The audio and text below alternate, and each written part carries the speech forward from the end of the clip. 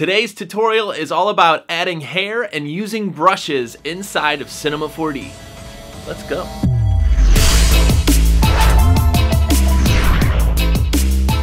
Hey everybody, it's Nick here again from Greyscalegorilla.com, bringing you the tools, training, and tutorials to help make you a better motion designer. Now today's video is recorded during Ask GSG, which is where artists and designers just like you can bring your Cinema 4D questions live to us, and we try to answer them live on our Twitch channel. So if you'd like to get more info about Ask GSG and learn where you can ask your Cinema 4D questions, link it up down below. I'm also going to link it up here in YouTube.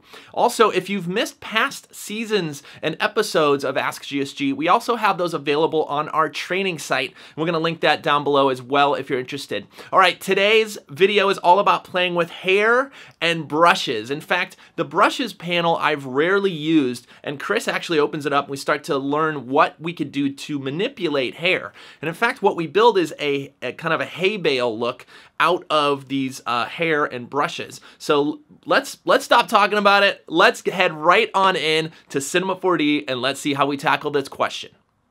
Hey everybody, welcome to another Ask GSG. Today it's me and Chris. We're in the chat room here and we're trying to answer questions in the chat room like this one from Rod. Let's go check it out. Rod's been asking some great questions. You may have seen him in other Ask GSGs. He linked to this this render from FOREAL or FOREAL. FOREAL? I'm going to go with FOREAL. I think he just kind of blend them together. I've seen their work around a lot. They do some really cool stuff. Oh, really cool looking. Yeah, come check this whole page out. And give them a follow too. Their work's really cool. Rod's specifically asking about this kind of hay bale style look with like rope going around it, little plastic thing. It just got a lot of little detail to it, and but it also might be something with kind of more, like one texture that we could focus on in one kind of spot. So let's. You ready? Yeah, we're focusing on the hay. This whole thing might dead end. We're making this up as we go.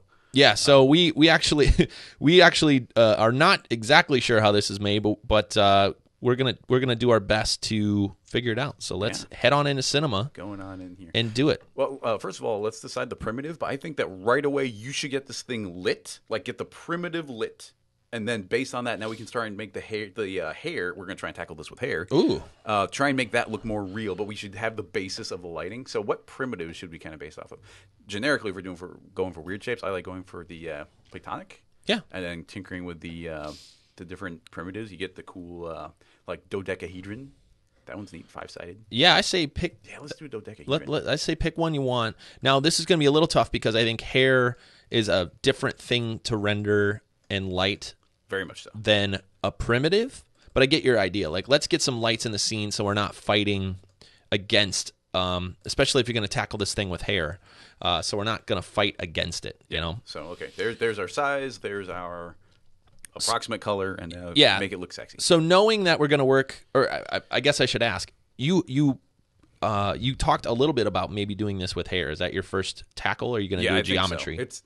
It's going to be, we're going to use hair and then put geometry on the hair. So we'll place it using hair, but then actually render real geometry. Okay, so I would actually tackle this slightly differently if you're going to use hair or geometry. So I'm going to set it up. I'm going to set it up for kind of hair a little, but mostly geometry. And I'm also going to set up a camera so we're kind of facing the same direction all the time. So here's our camera. I'm going to just zoom in a little bit, not that much. There we go. And our first light is going to be now probably out front, and it's going to be kind of this up into the right light. And you can probably want to use area lights, although I think we're going to go in for another round of lighting. So I'm going to try to keep this fast rendering for you, Chris. So like soft shadows. Sure. And that can get swapped later to be area or something. Yep. And then I would say it's a global light for the rest of it. So it's very bright scene, right? So I want to take a global light and just kind of give it a general light over the whole scene, like 50 or 60%. And that's going to be everything. And then I just want to see a little bit, when you get that detail in there, it's also going to have a lot to do with ambient occlusion. Mm-hmm. So just so we're clear, like once we get all those little strands going, we're going to need little contact shadows between every one. So that would be like kind of my super base lighting that's going to render really quick. And then I think I would go in later and maybe replace this with a softbox or something. But I think this will be the fast way to start. Sure. You want to put a background in here so we're not rendering on black? Yeah. So we can kind of put our own little gradient back there. If we grab a background and create a new material. One day we got to do something with a foreground. It gets no love. Foreground. What would you use a foreground for? Like a lower third or something? I guess After Effects is always my foreground element. Like that's how I add. After Effects is your foreground. Right. So we can add a gradient here, and the gradients actually have like a diagonal gradient, and we can just kind of put some fun kind of colors in here. Sometimes I'm stuck with this like orange to pink kind of thing. All right, that's kind of your deal. I dig it. Yeah, it always looks good. It always looks nice. This kind of like pale orange to pink look. So there you go. So now we have our basic look. We'll swip some colors around as we go. In fact, I'm even just going to take your thing and make it a little bit more abstract color-wise, just so we could focus on that. I think you could still do the hay, but then that way it's a little bit different, Sure. Is that all right? All right. That's my super basic setup, I think. And then we'll do a pass as soon as Chris. What is it, 2, 4? It's the 4th. As soon as Chris has some more stuff to light, we'll tweak it. But there's always, as Chris is saving stuff, it's always a back and forth between lighting and texturing and then making your object. If you think about it in the real world, you're a lot of the times as a photographer, you already have the object in front of you, and then it's up to you to light that object to make it look good. And really, in 3D, you're kind of working at everything at once. You're creating the object and lighting it and moving the camera around. So there's always going to be a lot of changes as those three things change. If Chris gave me this just finished, it would be a lot different than doing this pre-light. Sure. Just as an idea. Oh, yeah, definitely. But getting these basics up, like I can work towards the lighting, and then once that's done, you can relight based on the geometry. So it's really just going back and forth and doing that over and over again. I'm ready. Now we're going to try and tackle this guy with hair. I just saved it so we can screw it up and crash, and then we shouldn't ruin anything. I'm going to go ahead and make this guy editable, and we're going to start right away by throwing hair on this guy. Now, if we're going to get really detailed, then we might want to do this. We might use some hair tools that I think most of the time people don't end up playing with too much. So we're going to go to hair object, add hair, and it'll just boom, there's hair. If we hit render right now, there's going to be a bunch of hairs on it. Not terribly exciting. As far as like the look here, we got none of these are the same. Like if you look at this one's kind of pushing off to the right. This one's got a swirl in it. Like this one's just kind of going left to right, like all spiky all over the place. Like every single one of these is completely different. So we can't just click a button and have this look like that. We'd have to do a lot of individual attention on these bits. So we got and so many decisions to make on this. First of all, we don't have anywhere near as many hairs as we need. So we can make like 10 times as many hairs, but we got to keep in mind we're going to eventually make this geometry. So we got to keep in mind that once this is actually a bunch of polygons, it's going to really slow us down. The hair renders super quick, but the geometry will not. Or actually, the geometry might render relatively quick, but it's going to run incredibly slowly. In addition to that, we have like how many segments we're going to need, which can become really important. And then, especially for this one, is the length. Our object is relatively small, so I'm going to change our length down to something shorter, like 50. And this giving us shorter strands. Now, we could, if we were doing this with hair, we can go into the hair and right away, like maybe grab some hay-like colors, which I'm just guessing here. Let's go from kind of an yellow to maybe an orangier yellow, and then I think we'd pull way back on the specular, or maybe get relatively shallow specular, more dull, yeah. And then like we'd have to pull our thickness way up, and the thickness is maintained pretty much throughout. So we could have these don't get thinner over time. We could have them get like a little thinner, and then we got the overall scale. Like some of them are bigger, some of them are smaller. So we can put like a lot of variation in here, so they can get bigger and smaller. And let's just take a look at that. This is going to be very different than what we had a second ago. It's very silver. Nice. So if you pull back on the global light, Chris, you'll get more darkness on the shadows. Maybe pull that back to 30 while you're tweaking stuff up. and that's really popping that. Okay, there we go. That's a lot closer there. But anyways, you see our thickness is a little better, but that's still nowhere near enough. So I'm going to jump that to be significantly thicker. We're overdoing it. And now this is if we were just approaching it with hair. So you might be able to get some reasonable stuff going with hair. And from here you might think like, okay, well, there's a lot of variation. Like maybe we'll just throw some frizz on it. And actually you can probably get pretty far with something like, I don't think clumping would do it, but...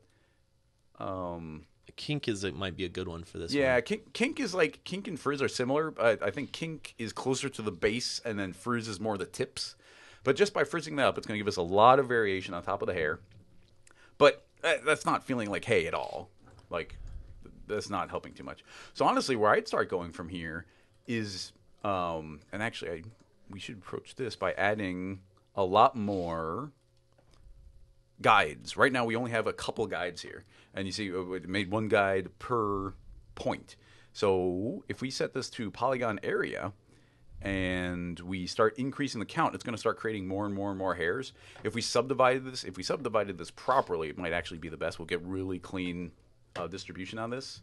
So what would be the best way to do that? Maybe if we melt this whole guy, or let's untriangulate, and I'm going to set it slightly larger and we create n-gons. So what it's going to do is going to melt away all of those triangles. And now if we subdivide, hopefully this works pretty well. We're going to do a regular subdivide. It's going to subdivide like that. And now if we do this a couple times, because our base object doesn't matter, like this geometry isn't going to be too big a deal. So now I can subdivide that a couple times, and I'm actually going to go ahead and remake the hair object. You can also regrow. That might actually work. I don't do that too often, but if we got this tiny interface going on right now with our low resolution. But if we regrow, that's like creating a new hair. Nice. So instead of having to do that, we kept all of our settings. So we get a whole bunch of new ones, and now we can actually set this back to like polygon center and regrow, and now they should start appearing if we give them the proper count. I want to crank that way up, and now you're going to get one for every spot. So that's actually working pretty well. So now what we might start tinkering with is the brush tools. Which I don't think get used terribly often. I only had to use it one time on a project because I had to get really specific. But I've always thought it was a cool concept to have brushes for hair to move the hair around, but I've never had a great use for them yet. But I feel like this is actually a really good example. Exactly. And we're not going to have enough time to give this a lot of love because there's a quick live tutorial. But under Simulate, under Hair Tools, I tore off this menu and we get all of these cool brush options. So I can do something like grab this brush. Oh, and there's another important factor. We want to, on our geometry here, I'm going to throw a hair tag, hair collider. And now we've made this geometry a collider body. Yep. And so now the hair shouldn't pass through it. And I think it doesn't pass through even as we're brushing if we turn on collisions. Cool. Or that might, I'm not 100% on that. I use this too infrequently. That might be hair-to-hair collisions. I'm not sure. So you should save this right here. I should totally save this right here. Boom. Okay, I'm going to try and mess it up and see what happens. I'm going to just brush right through. And look, it is working. Like I think those hairs did not pass into the geometry. That's exactly what we want. So I'm going to undo. And now there's this huge suite of tools that aren't used because how often do you actually have to really get down and dirty with the hair? So right now I could like start gently brushing these specific ones, and wherever my brush hits, they will be affected. So I have to be really careful about the angle. You see that I kind of leveled off the camera, so we're viewing it from this side. Yeah. And let's say this one, and then even that we lost that hair. And I think if you use a small bracket, we can increase or decrease the size here. Oh, cool. That works on everything, actually. But if I make it smaller, I can grab just that one kind of straight. And keep in mind, these are guides. Everything else interpolates between them, so we might actually have some trouble with that as well. But I kind of pull that guy here, and let's say these are going to get swept this way a little bit. And so we could spend hours and hours brushing hair. Now, and you can also really curl and clump and stuff. Have you Yes. seen what those do as well? I've played a little bit with those. I'm actually not entirely sure. Okay, this is going to affect everything, but let's say we want this one to be swirled around. So I'm actually going to go to our Simulate Hair Selection tools, and I'm going to rip that off. Where I did not rip off. Simulate Hair Tear Off. Cool. I'm going to do something like a rectangle selection. And actually, I guess I'll do a lasso. And I'm going to say I only want to deal with these points. Cool. And now I don't know how the swirl works entirely, or the curl. So let's just click and see what happens. And wow, that's crazy. Curls so it's twirling around there. It looks like every individual hair is twirling, which is interesting. Which isn't actually necessarily what we want. We get some nice curls there, but let's say that we actually want these to kind of spiral around. If I don't see a specific way to do it. So, we also have to restrict. By restricting now, this should only that apparently wasn't it. Visible only, lock on hair, selection only. There it is. Selected only. There. Okay, now only the ones I've selected. So we'd actually have to go through and kind of paint in the swirl. Now you see, it wasn't terribly hard to do. I like the swirly one. So, but I mean, like I have spent on the project I had to do this. I spent hours combing a character's hair for like a still, and then you can get like any hairstyle you want. It's amazing. Did you ever think that you would spend hours combing hair when you got into virtual hair? 3D? Yeah. When you do 3D, you do a little bit of everything. That's so awesome. yeah, so that's working. If I can actually use regular selection tools, so if I hit Command A, it'll actually select all the points again. Cool. So I can go through and just let's just add a little variation here. Like effectively, we only want what's the angle you pin? Okay, this one. So let's make it look good just from this angle. Sweet. So let's get this one doing something. So I'm gonna try maybe brushing that one back a little, and then near the top it'll kind of swirl down here. Let's have this one kind of push forward. I like all this hand randomness. There's a lot of tools in cinema that you can click on and have it be random, but it's kind of like based on a noise random, Yeah. And the fact that you're getting in with your mouse and like just kind of randomly doing something is giving it this more human feel. Yeah. Once we hit render. I don't know. I would think like this is where you're doing the art part of it. Is Right. like these. I mean, I'm all about doing things parametrically and procedurally, but like here, I mean, to do a lot of this, you just have to paint it. Now this might be awful. Yeah. But let's just go ahead and go to our proper camera angle and hit render and see what we have now. I think this camera got moved a little bit, but I kept delinking from it. Oh, it obviously must have. I got undo camera view. Oh, that's not gonna work. yeah, just kind of center it. It's not a big deal. Go back over here. Yeah, so let's render our hairs and see what we're getting. So we're actually getting some cool flow here. We're definitely getting the swirl vibe, and these are pushing around. Like that's actually working pretty well. Yeah. Now the big problem is that the hair is just not going to render to look like hay that much. Like we could probably push it further and tweak and whatnot. But what we actually are going to need is geometry. Yeah, and the other thing you're never going to get with hair is the anti-aliasing, or I'm sorry, the ambient occlusion between it. Yes. And that is going to be a big part of this look, is getting all those little detailed shadows that you, as far as I know, can't do with a hair renderer. You got to use geometry. Yeah, the hair gives you good volume, but the volume is like between hairs. Any individual hair can't have a volume, really. Let's see. And there's a bunch of tools here. Like this area was starting to look a little bare. So you can actually go back to, I haven't used this in years, but one of them is comb, curl, cut, push. Oh, straighten. By using the straighten tool, that's on everything currently selected. So if I did a live selection and just grab a couple of these guys, not visible only, grab a couple of these guys, I can actually go to the straighten tool, and as I drag, they actually start slowly reverting to their original position. Whoa. So like if you push it down a little too much, like you can pull them back that way. Okay, cool. So we're actually going to save this as another version because we're dealing with a lot of potential geometry here. So we are now going to go into the hair object, and instead of rendering hair, we are going to go to the generate tab. I'm going to say don't render the hairs anymore. And we're going to say, what is this now? So we could say, let's try doing something light to see if it's like super complicated. So I'm going to do a triangle. So what this should be doing in theory is changing every single hair to a triangle sweep. So we have real geometry now. And actually, that's running incredibly fast. This is the same concept we use in the pillar render, but those were straight. And because they're hair, it only has to calculate that one time.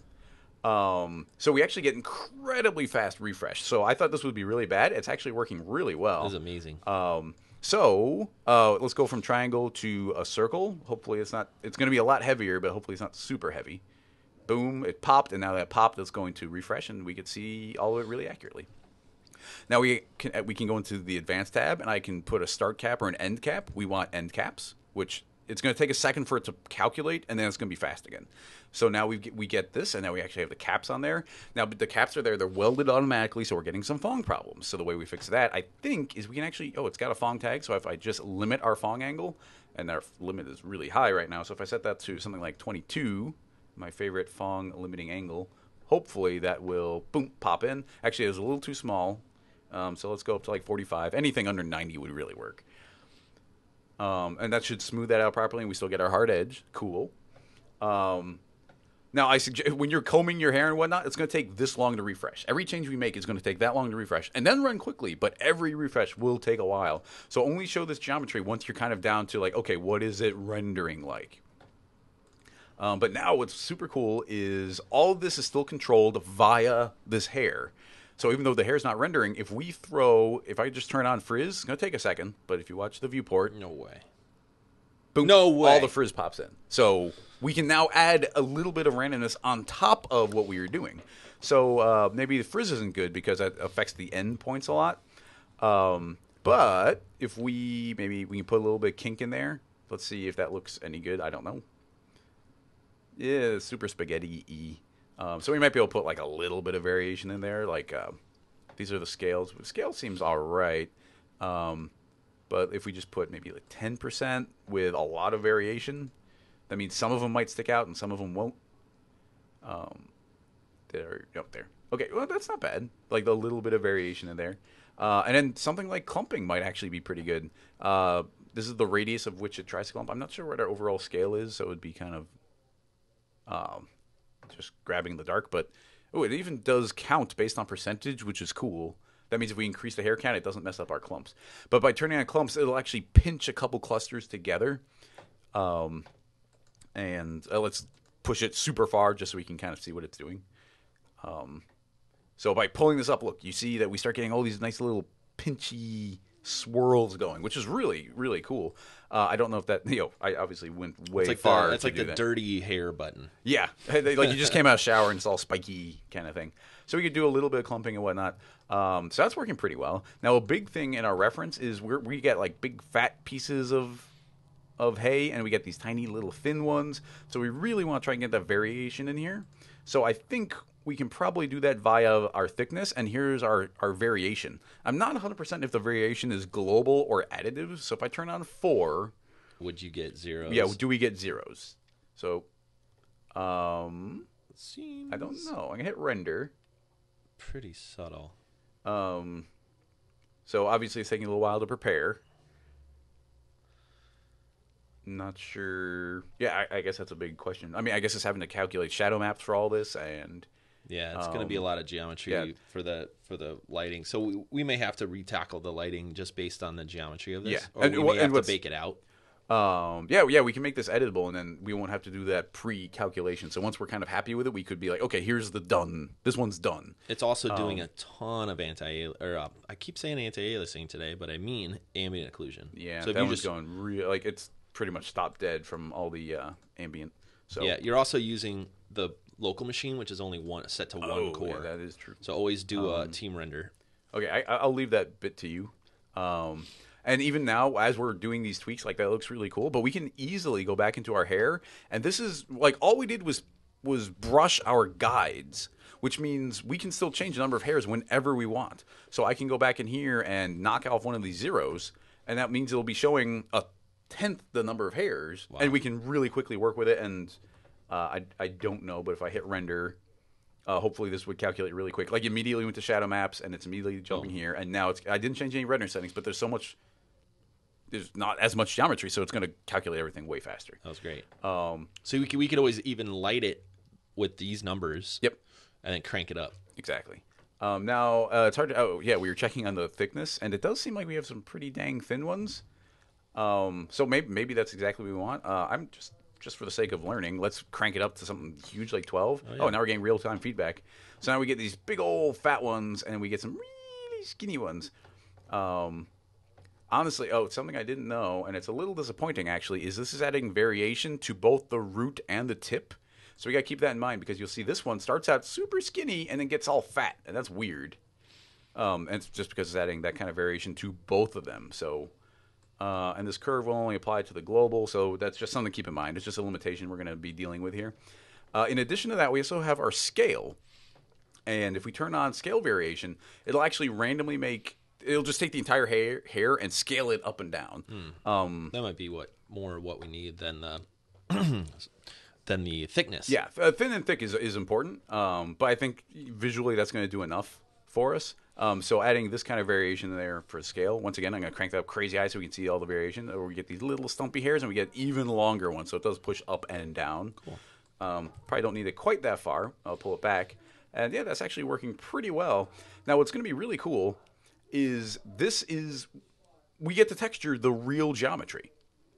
And I almost feel like we should drop that back down to a triangle. I want to go to a different display mode, and let's see how many polygons this is actually giving us. I actually think the triangles would even render nicer because that hay is really kind of a flat. Yeah. You know, it's really a flat piece if you look at the original, or if you just picture like a piece of grass. It's really kind of a two-dimensional, it's really kind of more like a paper than it is a round kind of thing. Yeah, so this gives us a little bit of volume, and it will go a lot faster. We have a lot less geometry. Yeah. Now, this is how much geometry we have kind of spinning around it. But how many segments we have, which is adding a lot of geometry, is determined in our hair tab. In our hair tab, we have the number of segments, and we have 12, and there'd be 12 subdivisions in here. So if I were to drop that down to 8... like, you'll see it immediately drops, and if you don't need, like, if we have a bunch of curly, twisty hairs, you need a lot of geometry. But if you don't, if it's smoother, then you can actually get away with this. And we just knocked out a ton of the geometry from the scene, and visually, I don't think it's going to make that huge of it. Look how fast that's rendering now. Like, and before, even with a lower number, it was taking a lot longer to render. Now, I've clearly rotated us to oblivion, but... what's really cool now is we will be texturing this via normal materials. Like we're just texturing a sweetener at this point. Oh, I'm pumped now. I'm pumped. So honestly, like this is really cool. They obviously did their homework as far as making hay look correct. I would go Google. See how square that looks? Like I can't point at the screen very well. If you could point at that piece, see how like that almost looks like a square, or even it might even be a triangle. It's like really flat feeling. Like it has definite sides, like that little one sticking straight up, the little alfalfa piece there.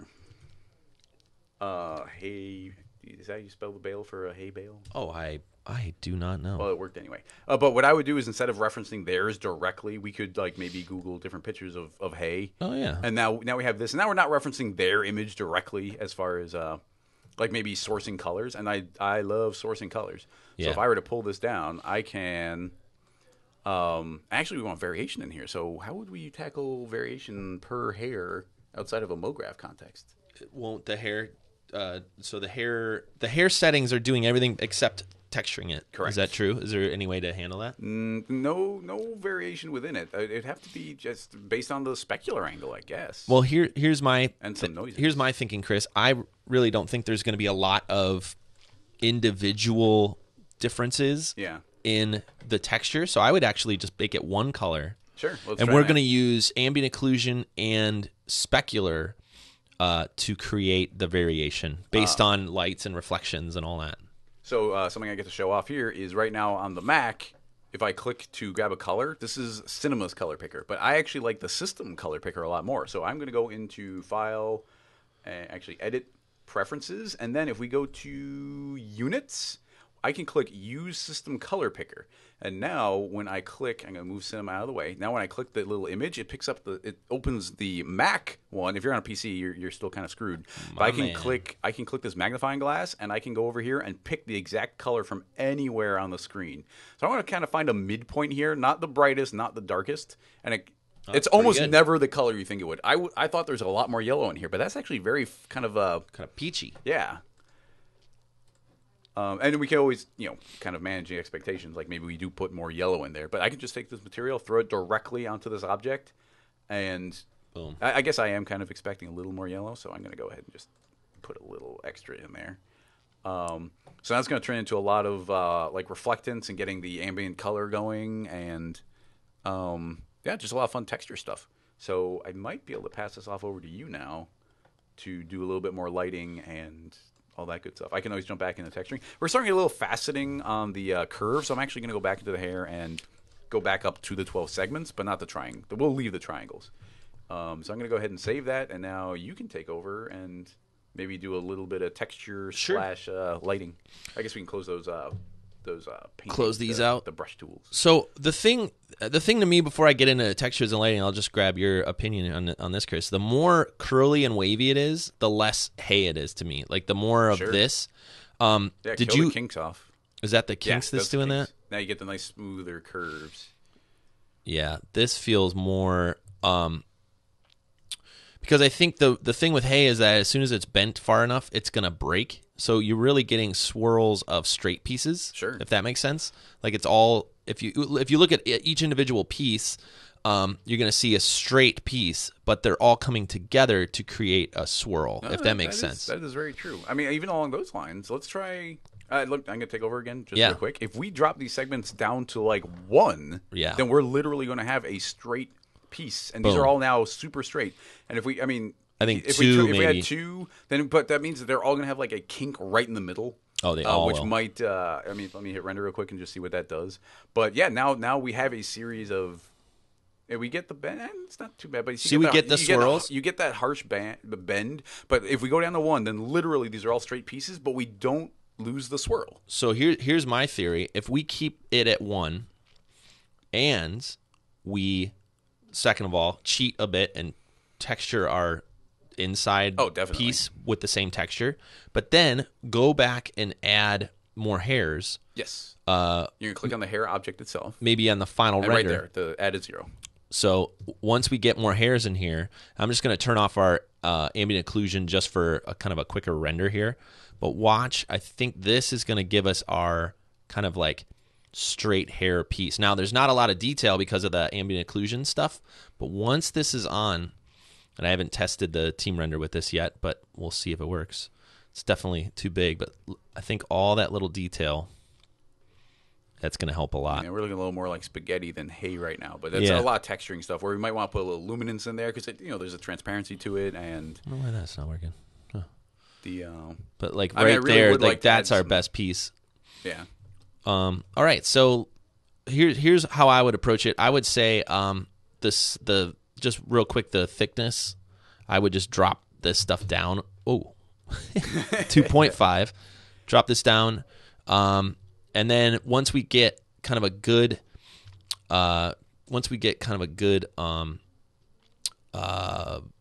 render with basic lights, then we can start to go in and do more. So I'm gonna turn our render settings a little bit lower just so we could see them quicker and you guys could view it with us in the picture viewer. So here we go. Picture viewer. My man. So now we're talking.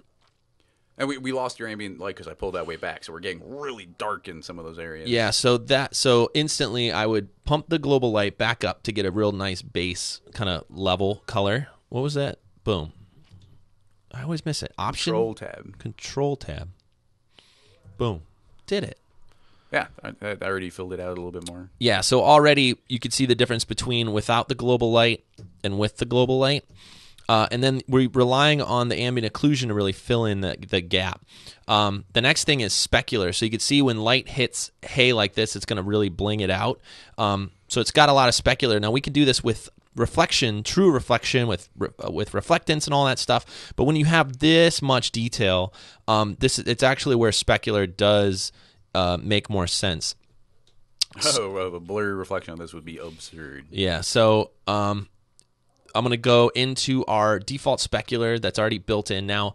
The only spec it's going to grab is this one light, so we might want to add some other lights, maybe that are just specular. And I do this a lot with hair, so and like multiple things like this. So I'm just going to crank up, first of all, our specular. I'm not going to make it white, so I do want it in the color family, but I want to skew it into that color so it's not a white specular. This already helps specular a lot if you just make it not white. And then I'm going to add another light that is only a spec light. Now we could add it and add shadows, and maybe we'll need that, but I'm just going to go here and turn off diffuse, so it's not going to give it any more light anywhere, it's only going to add specular hits. So I'm just going to grab that light and move it over and behind and up. So I'm going to kind of move my camera for now and make sure kind of this is where I'm looking at it.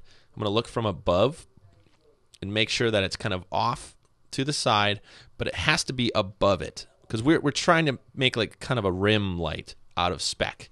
And the way that that looks, hopefully, is all this stuff will kind of get brighter. So let's do a render with our specular cranked up. We have our rear spec. We have all this stuff happening. And then let's just do a kind of compare and contrast. So there you go. You can see the spec popping onto that texture there.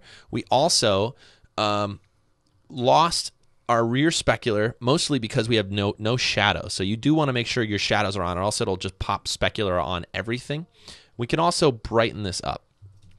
And in this case, because we're using such flat objects, this rim light effect might not work as well as I thought. There's really no rounding happening, especially on this side. They're kind of sticking out straight. Along those lines, though, wouldn't it maybe catch individual hairs better instead of like transitioning between them? Maybe even kill the other lights so we can see just what that one is doing. Oh, that's a good idea.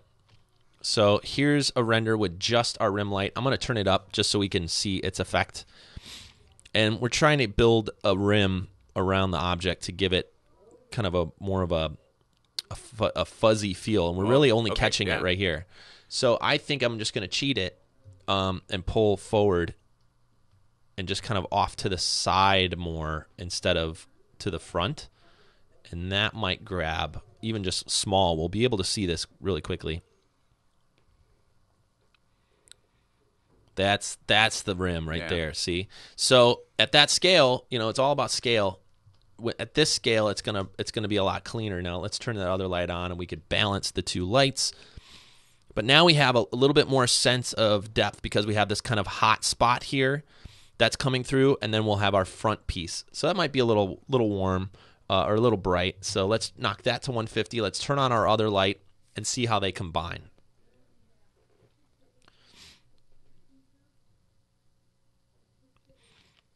That's looking pretty good in places. Now, I think the ambient occlusion overall is just too much. Mm-hmm. The thing to remember with ambient occlusion is it's all about scale. So a default cube, I always pull a default cube into my scene when I'm working with ambient occlusion. A default cube is 200 by 200 by 200 centimeters, right? Which means if you take a plane and you put it at the bottom of a cube and you make sure there's enough room out front here. Let's just go zoom in here. And we hit render. Now I should probably make a new white material. There we go. Well, one more quick render. So we have our plane, we have our cube, and the ambient occlusion is looking at these contact shadows and trying to add shadows as they get closer together. By default, ambient occlusion is looking 100 centimeters, which means the furthest this shadow will go is halfway up this this object, right? So that is a lot of calculations to worry about, and it's also way more than any individual one of our hairs is making for detail. So we can turn that number down, like 10.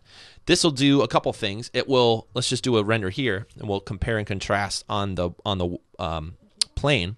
Now we just get a little baby contact shadow. Here's the bigger one. Here's the little one.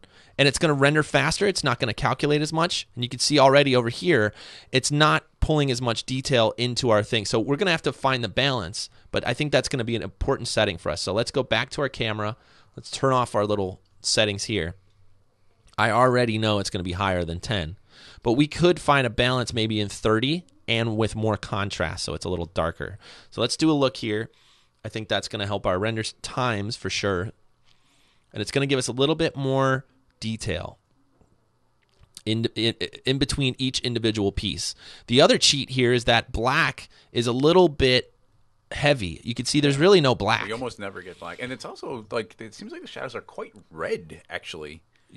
So it's gonna base a lot on some of the colors, but it's also the perception of that black on top of the object. So what you could do with ambient occlusion at all times is look at your shadows.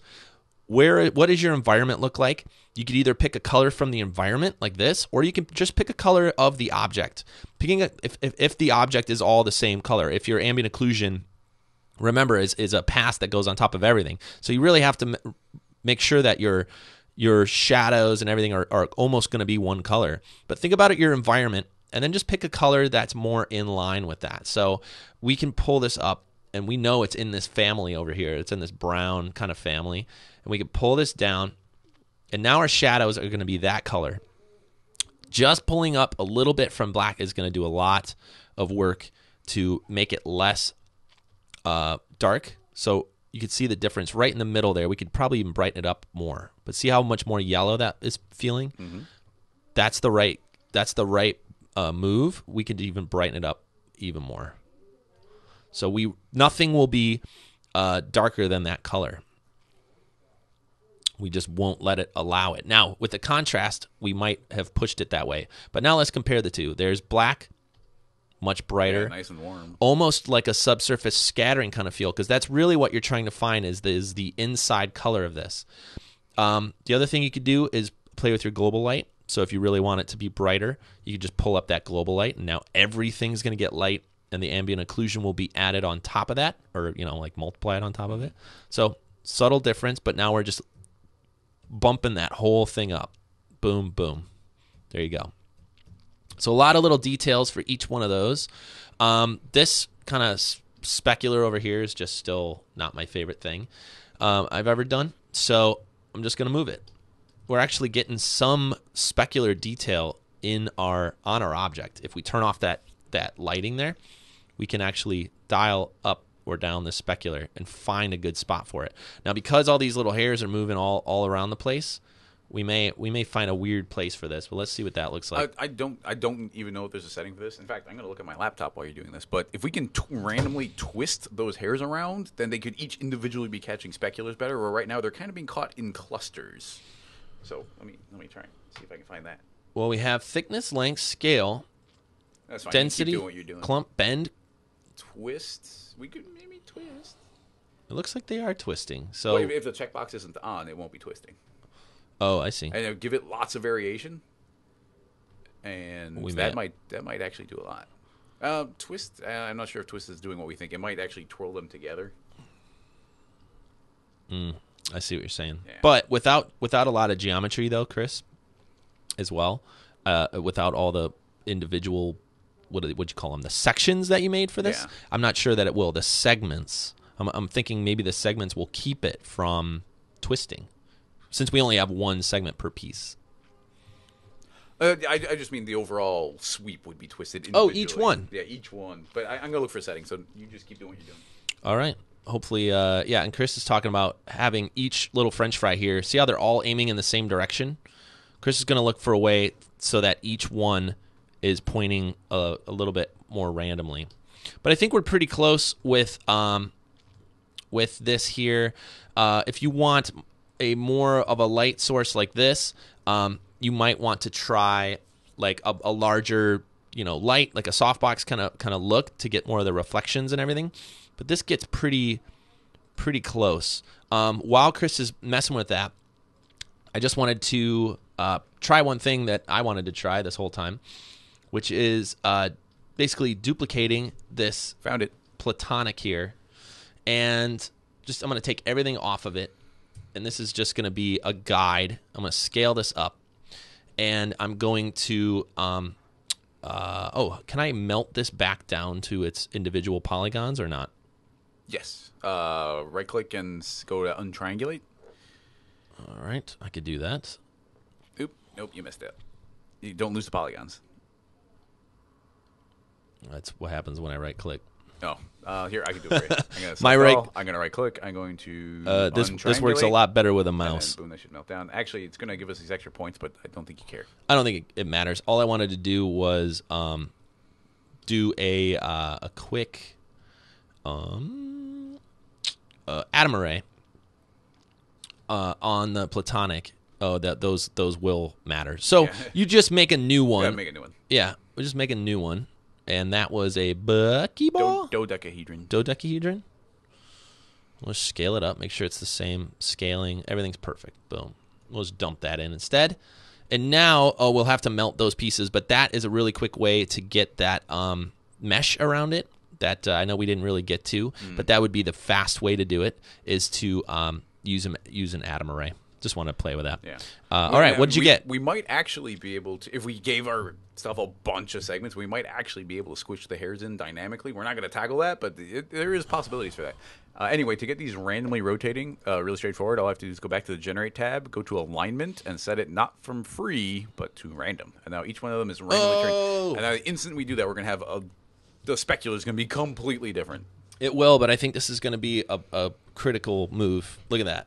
Yeah, there we go. Wow, that made a huge difference. Critical move. Look at that. Between real flat kind of pieces, and now all of a sudden it's all look at how random that is. The main thing being, when you look up here, you see how like this highlight is like this big glaring highlight in one particular spot. As soon as we randomly rotate, it gets spread out among all of its neighbors. Oh, dude. This makes me want to kind of tint that specular a bit.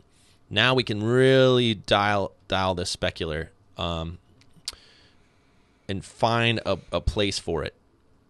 So you're even getting really good real-time feedback on that. Yeah, we're getting some good feedback here. Now we can make this even more of like a fuzzy specular, and not as much of just like a side kind of afterthought. I think this might actually make it look a little bit more fuzzy in the back. Yeah, those little catches right there.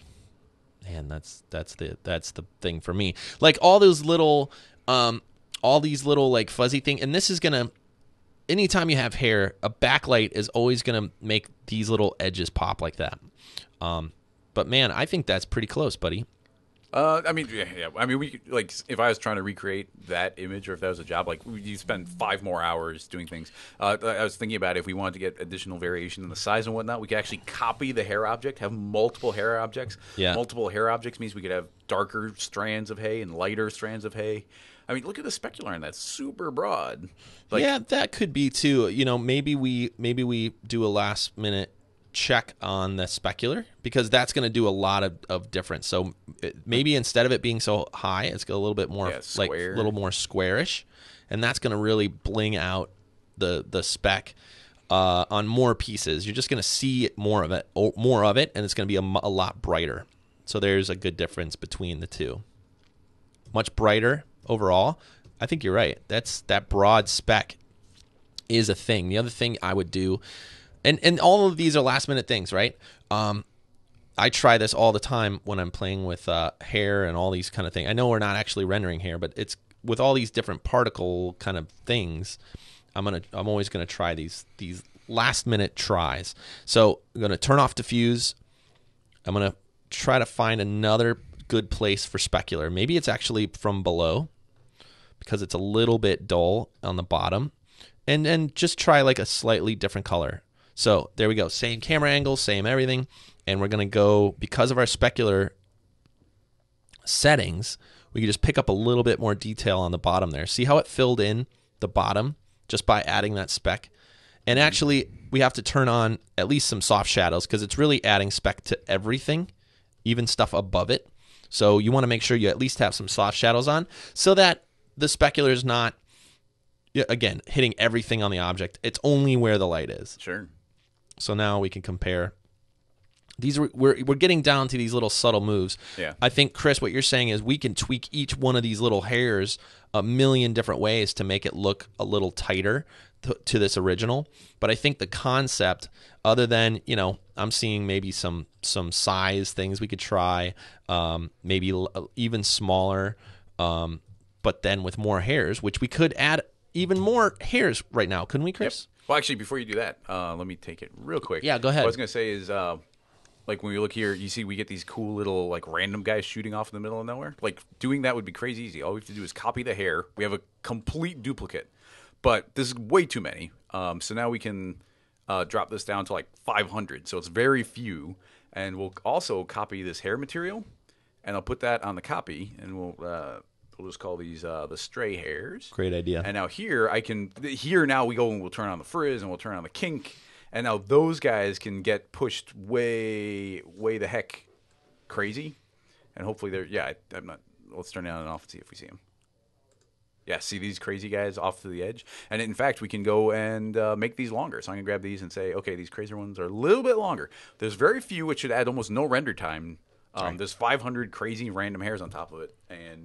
And what's cool is we could copy our original hair thing, add a little bit of variation on it, and we have 2 different textures. Oh, yeah. We could, that's how you get the variation on them. You can make multiple hair objects. Well, I'm going to hit render, see what we got. I think that strand thing is great. Great tip, man. Oh. I can just see it sticking out. Yep. Yo. Wow, that goes a long way. Random hairs, buddy. That's amazing. Yeah, I think the scale here is a little nice too. And I mean, we spent like no time combing it, so it's getting all fluffy over there. And you can actually right now we are just painting the hair tips. You can paint every individual segment of the hair. Like if we did put those strands, you can actually paint like the points that are intersecting it down to be avoided. Like the hairbrush is pretty huge. Like you can do a lot with it. Dude, this is fun, man. I like this one a lot. We might have to leave it here. Let's do one more last big render here. Let's Yeah, I mean we've been talking about this for almost an hour, but like we're saying, keep in mind that if we were doing this for real for a client or something, you'd easily spend another 5 hours like tweaking and let's try round hairs. Let's try putting a custom spline in there so they're like maybe rounded but squished, like they were stepped on, and I don't know, like, and then combing. I spent another 2 hours combing this thing. Wow, this is cool, dude. Very, very good. Well, I hope I certainly learned something with just watching Chris make this thing. Hopefully there was some stuff in there. If you've played with hair and haven't really taken it this far, which I never have. I knew you could put geometry on it, but I had no clue it would be that fast. And it actually moves fast once we get it in the viewport. Once it refreshes, right? Yeah. We get it. Yeah, when we change a number, it's gonna be like, okay, got it. But after that, you fly through it. Thanks again for watching, everybody. Hey, if you have a question for Ask GSG, don't forget to stop by live Wednesdays at 1 p.m. Central to ask your Cinema 4D question live on our Twitch page. I'm going to link that down in the description. And again, if you've missed old seasons or past episodes, please check out our training page where you can get all of those to watch at any time and on any device. All right, with that, I hope to see you in another tutorial really soon. Bye, everybody. Hey, anyone got a brush? Can we go close up? That's some hair, folks. We need this tutorial. Yeah.